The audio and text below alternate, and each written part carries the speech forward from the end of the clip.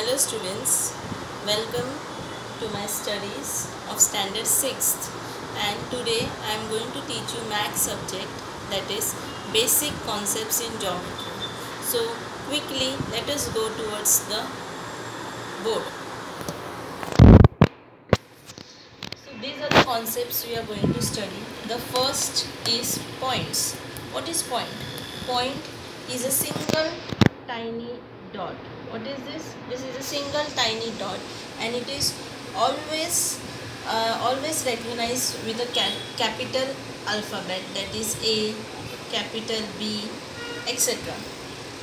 The next is line segment. What is line segment? The basic concept in line segment is two dots, that is A and B. This denotes line segment. What is line? Further, this segment AB is extended, that is A, B, and further it is extended, then it is called as line, and it is always denoted with arrows. The next is ray. In ray, the origin will start from a point and it further goes towards a arrow. For example, A and B. So it's a ray AB. It will never be called as ray BA. It will always be called as ray AB. The next is concurrent lines. What is concurrent lines?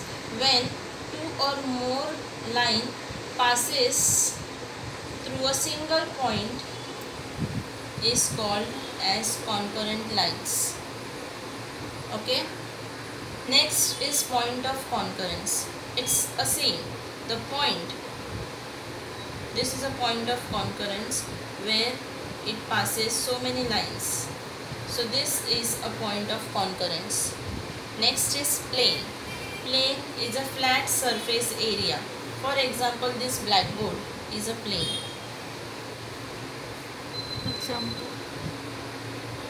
Example, blackboard is a plane.